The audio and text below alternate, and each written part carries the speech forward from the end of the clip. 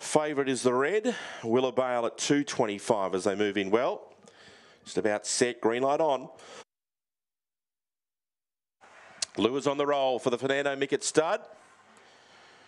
And away, Willowbale only fair to hit the ground. Speed out from Little Prince, carving over. And now Premium Equity is going to get across and lead. And following it over was Ice Ice Baby. Now Willowbale got through the traffic okay, got to third ahead of Rosales. And then came Sharp Thief, well off the speed. The Thief returns. Rashid second last. And Little Prince is at the rear of the field. But Premium Equity is right on the arm. 5 clear. Willowbale got the second around Ice Ice Baby. But it's all in vain because Premium Equity is going to bolt in.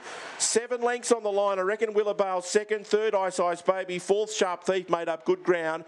Next in the field was Rosales ahead of Next Home Rashid, Little Prince, Thief returns, and it's 29.94 the time.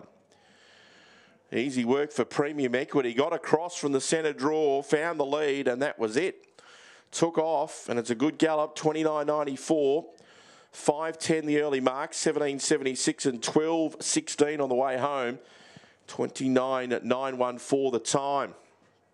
The winner, Premium Equities by Kinloch Bray Shared Equity, Angela Langton, and it is win number 7 from 37. 1 is second, Willowbale, Dinah Villa, Quailbale, Corey Grenfell, third 8.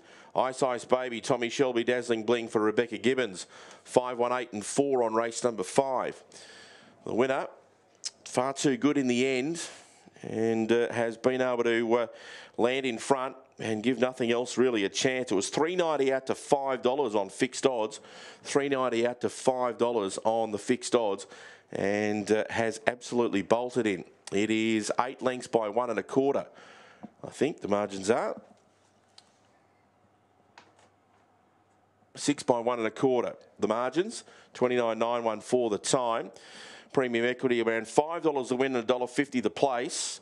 Second, Willowbale will pay $1.40, and third in number 8, Ice Ice Baby, about $2.80. So they're the win place on race number 5.